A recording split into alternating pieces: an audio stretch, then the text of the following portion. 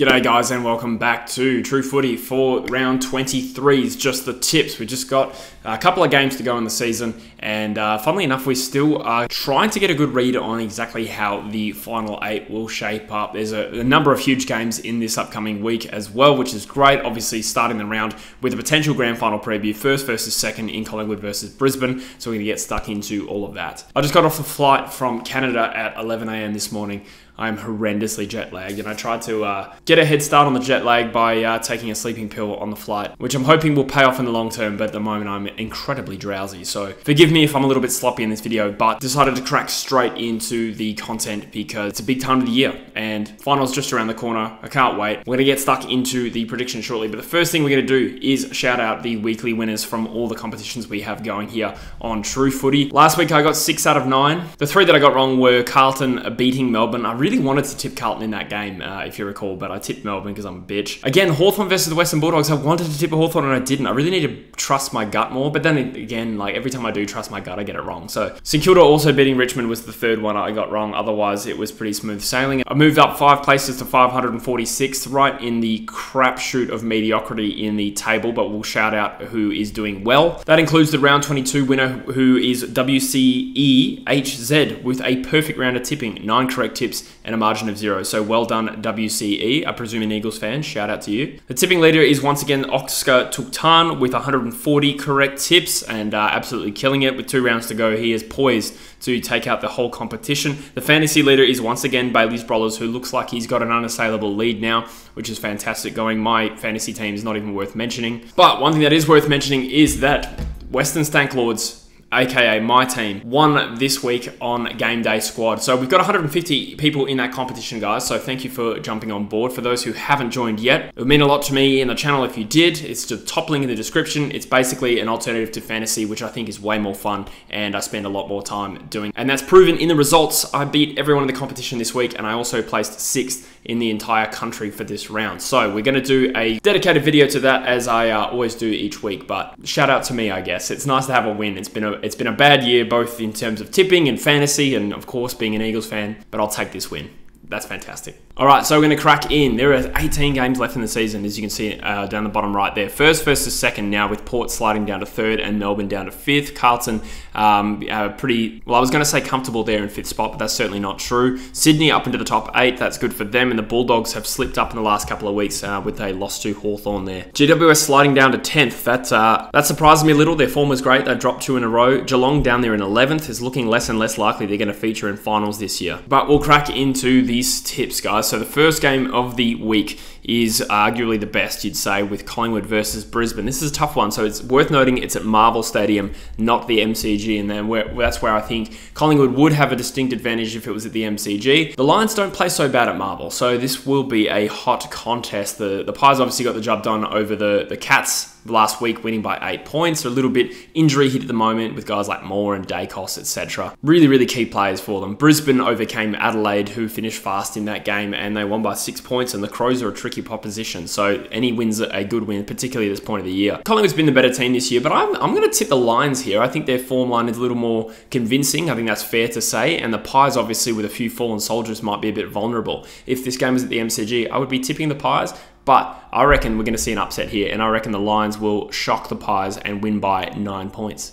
Then you got Richmond versus North Melbourne at the MCG. From memory, Richmond was one of the 2 teams that North beat last year, if I'm not mistaken, or did they get close? I think they got out to a big lead and maybe lost at the end. Either way, it's irrelevant now because that was a whole season ago. Richmond up into 13th spot there, of coming off that loss against St Kilda, but the gulf between these 2 teams is still pretty strong. North Melbourne nearly got the job done over Essendon. That was a good game to watch, but unfortunately fell short, and I was kind of hoping that they would beat Essendon so that West Coast could win another game and still get pick 1, but I digress. Look, anything can happen this late in the season. Obviously, Richmond's got a couple of retirees, so they might be wanting to go out on a high. Certainly have no motivation with the draft because they don't have a first-round draft pick. So they'll throw everything at this game and the final week as well, and I will think that Richmond should be far too good for North. Their form line suggests that they've been a lot better, and I will say Richmond by 6 goals. Gold Coast versus Carlton at Metricon. I'm going to keep calling it Metricon for some reason. It just rolls off the tongue better than Heritage Bank Stadium, but these 2 teams didn't meet that long ago, with Carlton getting a 10-goal win, and that was kind of the start of Carlton's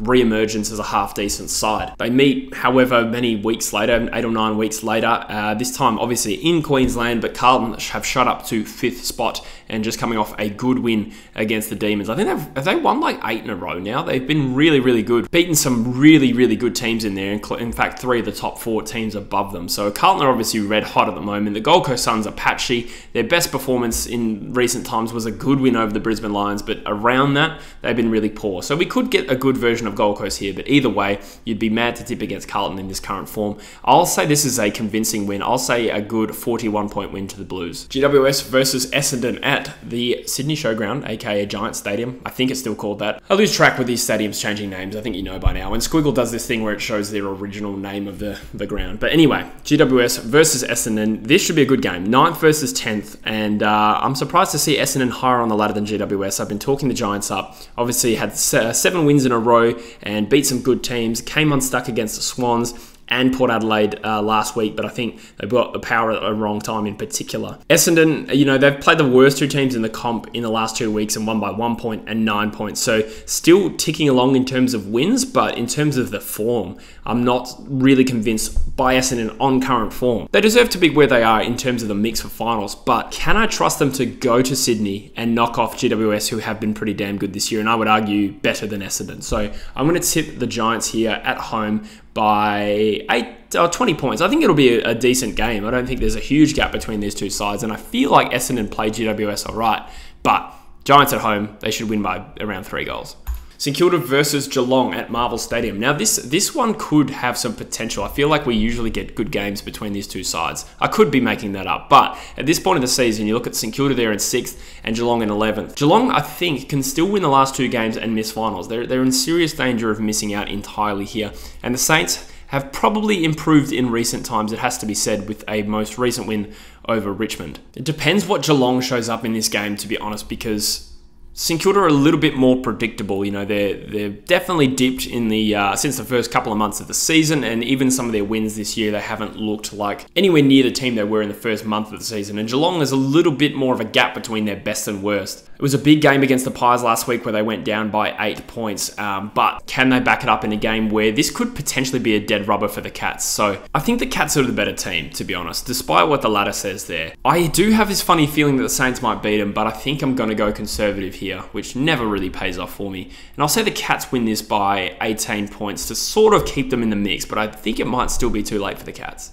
Adelaide versus the Swans. Now, this is an absolute doozy because the Swans are in some improved form currently. They've won all of their last 5 games, the most recent of which a 4-goal win over the Gold Coast Suns, a team that can prove to be tricky to beat at the SCG for some reason. And Adelaide have also had a solid run of 5 games in the sense that they've lost to some good opposition. So they lost to the Giants in Adelaide. The Giants have proven tough for the Crows to beat in recent times, and since then, you know, they nearly beat Melbourne, they nearly beat the Lions at the Gabba, then they smashed Port Adelaide as well. So I'm not too concerned about Adelaide's form line here. Both sides are playing for a slim chance of finals here. The Crows are less likely, but there's still absolutely a chance to make it, particularly with that percentage. This is a really tough one. I'm leaning towards the Crows here, but the Swans make me nervous. I have not tipped them well this year at all. This could easily be the sort of game that Sydney pull out a typically Sydney performance and win a tough game away from home, but I'm uneasy. The Crows are a good team at home in particular. They've lost a couple of games there this year, but finished really strongly against the Lions, only losing that by a goal. I've just got a feeling Sydney's going to win this for some reason. So this is more just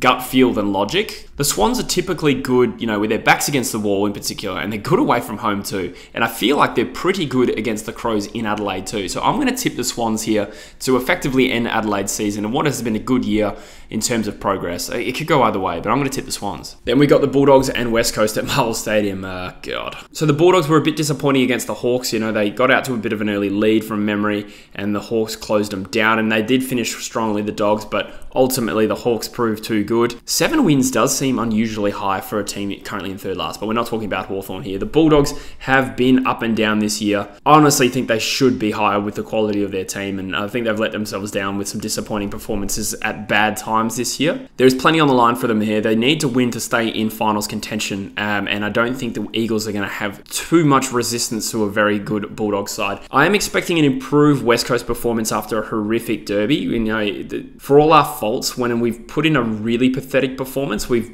bounced back the following week and at least showed some heart. So I'm hoping it's not 100 points. I also think form at Marvel Stadium isn't too bad. For whatever reason, we play okay there for the most part. That being said, there's not too much more point analysing this. It'll be minimum 60 points. Let's just go 70 points, and that would probably be an improvement for West Coast at this point. Then we got the D's and the Hawks at the MCG. This is a tricky one. The Hawks are in fantastic form right now, just knocking off the Bulldogs and Collingwood in consecutive weeks. They are looking every bit almost a finals quality team at the moment. Obviously, they're nowhere near contention because it took them really late in the season, or relatively late in the season, to really improve. But the improvement we've seen is very, very compelling, and that gives them a good chance against the D's, who are a little bit vulnerable here. Obviously, lost in the dying stages to Carlton last week, but still playing for that top 4 spot, and I think are a much more difficult opponent than the Western Bulldogs. That being said, Melbourne's run of form up until that Blues loss has been solid enough. There's not too much shakiness there. The Blues are obviously a very good team at the moment too, but Hawthorn has beaten better teams than Melbourne. Well, specifically, they've beaten Collingwood. I don't know. I think Melbourne are not this rock-solid, reliable team that they were a couple of years ago. Naturally, they are shaky. Hawthorn is good enough to give them a shake. I will still tip them, the Ds, that is, because top 4's on the line here. If they drop this game, there is a chance that they miss the top 4. So this would just about seal the top 4, I think. I'll tip Melbourne by 24 points in a good game. Then you've got Fremantle versus Port Adelaide at Optus Stadium. This one is potentially an interesting game. Fremantle, for travelling sides, generally will put up a fight at home, even if they're the less fancied team with that home crowd. And obviously got a lot of confidence out of smashing West Coast by 101 points in the biggest derby win ever. That sucks. That being said, not to take too much from Fremantle, but I think West Coast was so pathetic that I think we kind of almost put that aside in terms of using it as a reason why Fremantle would beat Port Adelaide, to be honest. And I think even though Fremantle are very equipped to beat Port Adelaide here, I think there's a lot of quality in that team for sure. They've been a little bit pick and choosy about when they've shown it this year. But what I will say about Fremantle is that they will often rise to the occasion. So if they're playing a good team, no matter where it is, you give them a sneaky chance. That being said, I think they're getting Port Adelaide at a bad time. Port Adelaide just had 4 losses in a row and then snapped out of that form streak with a 71-point win over GWS. So I think it's just a case of getting Port at the wrong time, and I expect Port Adelaide to win this. It will be a good game though. Let's say Port Adelaide win this by 12 points in a heartbreaking loss for Fremantle. But Fremantle are good enough to win this game. So there you have it, guys. That is my predictions for round 23 as we look at the ladder. Still, obviously, Brisbane in second, despite me having them beating Collingwood. Port Adelaide consolidating third. Likewise, Melbourne with fourth. Sydney up into sixth. Potentially a home final would be crazy, considering where they were, a month or two ago. The Bulldogs up into seventh. St Kilda just hanging on to that top 8 spot. The Giants and Geelong in particular are still a chance for finals. You'd think from about 10th down, it's probably too tough now, particularly if Adelaide lose to Sydney, but that is a massive game that's going to influence the top 8. That's probably one of the most exciting prospects this weekend. That's probably the game I'll tune into the most outside of West Coast. The top 2 clash is obviously going to be,